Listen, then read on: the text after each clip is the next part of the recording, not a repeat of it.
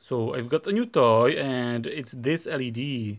It's not an ordinary LED, it's a special LED because you can stick it directly to mains. Or actually you can stick any LED directly to mains, but most of them will blow up.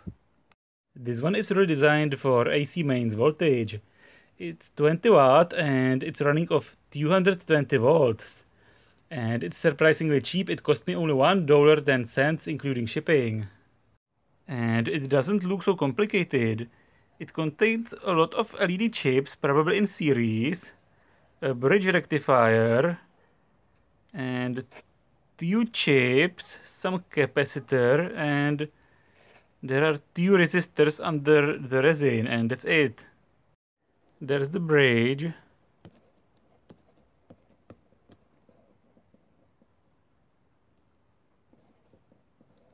Some chips. There is something, it's just an assembly jumper. It's a resistor with a zero resistance. There are probably a few other components. There's one resistor. It's to set the current of the LEDs.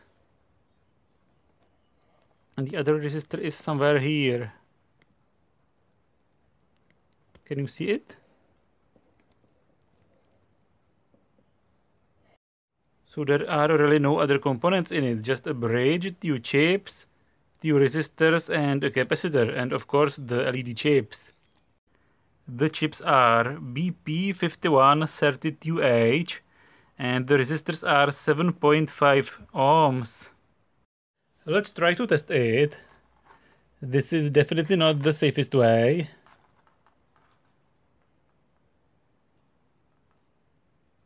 It works. I can't run it for long because it needs a heatsink. And by the way, this is a shitty Chinese extension socket.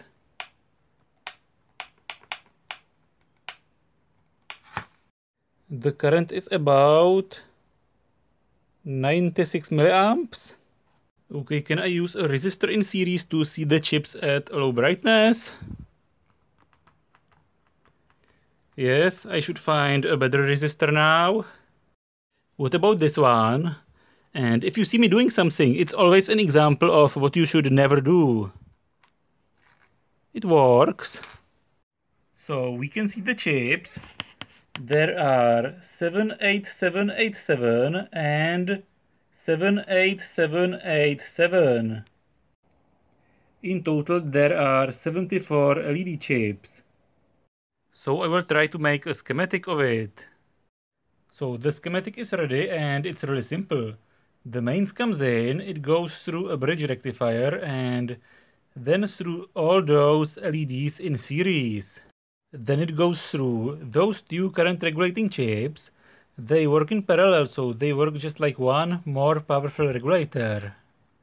There's a capacitor in parallel, probably to prevent some high frequency oscillations. And those current sensing resistors have 0.6 volts across them. So let's try to calculate the current. The current is I equals U over R. And this is 0.6 volts divided by 7.5 ohms, and this is 0.08 amps or 80 milliamps. So the current of each regulator is 80 milliamps, but because they are working two in parallel, the total current is 160 milliamps. There are 74 LEDs in series and a voltage drop of a white LED is about 3 volts. So the total voltage drop is 222 volts. So the power of those LEDs should be 222 volts times 0.16 amps or 160 milliamps, and this is 35.5 watts. But because there is no filter capacitor here, the LEDs are not on all the time. So this is just a peak power, but the average power is going to be lower. So let's imagine a sine wave. After rectification, it will look about like this. The peak is 310 volts and the voltage drop of the LEDs is 222 volts. The LEDs will be on only when the voltage is higher than the voltage drop of the LEDs. And it is from here to here and from here to here.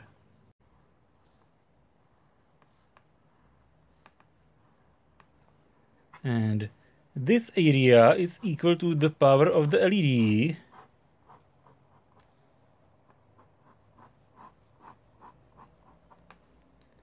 And this one is what's going to be dissipated in the chips. This is the power dissipation.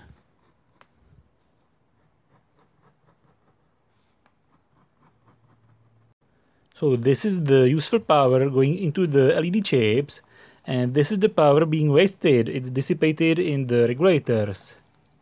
So at this point, we are using 222 volts out of 310 volts, and the efficiency will be 222 divided by 310, and this is about 72%. But the voltage is not always at the peak. So for example, at this point or this point, the regulator is dropping almost nothing, so the efficiency is almost 100%. So the efficiency in average may be about 80 or even 85%. And that's really not bad for a linear regulator. The disadvantage of this LED is the flicker. The LEDs are on only for this time, and they're off for the rest of the time. The flicker is not visible to a human eye, but it's visible for a camera. The light output looks about like this. It flickers at 100 Hz, and the light is on for about half of the time, and it's off for the other half. The current through the LEDs looks about the same. It's about 160 milliamps, but only for about half of the time. Those LED chips look like a good quality, because they light up evenly even at a very low current. Now it's running at about 10 microamps. Poor quality chips usually don't light up evenly at a very low current. Let's try to stick it into a variac. It just lights up at about 127 volts.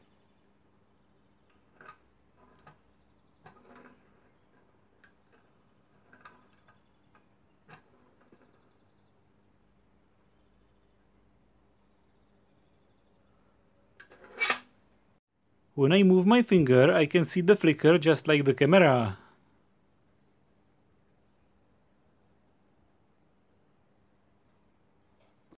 Now let's connect it to my oscilloscope using my mains to breadboard interface. So this is my memory oscilloscope, and let's display the current. It uses a TV as a display. So here's the current. We can move it. Here you can see the positive half cycle, 0 and negative half cycle. The rise and fall is not exactly vertical, but almost. When I zoom it out, it looks about like this. Let's zoom it in. The off time is about 4 milliseconds.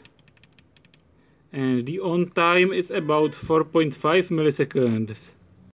Let's zoom it in even more. And the rise and fall is about 7 or 800 microseconds. So the current looks about like this. It's 4.5 milliseconds on in both half cycles and 4 milliseconds off. And it rises or falls 0.75 milliseconds. Let's try to measure the voltage on the regulator. That's the voltage on the regulators. And finally, this is the voltage of the LEDs. It rises until it reaches the voltage drop, then it stays steady for a while, and then it falls. So it's really nice and I like it. It's a very simple and clever design. But on the other hand, it flickers a lot and the heatsink is isolated from mains just by a layer of paint. So the heatsink definitely has to be grounded. But in some applications like streetlights, those LEDs can be really useful. So this is Wild and see you in my next videos.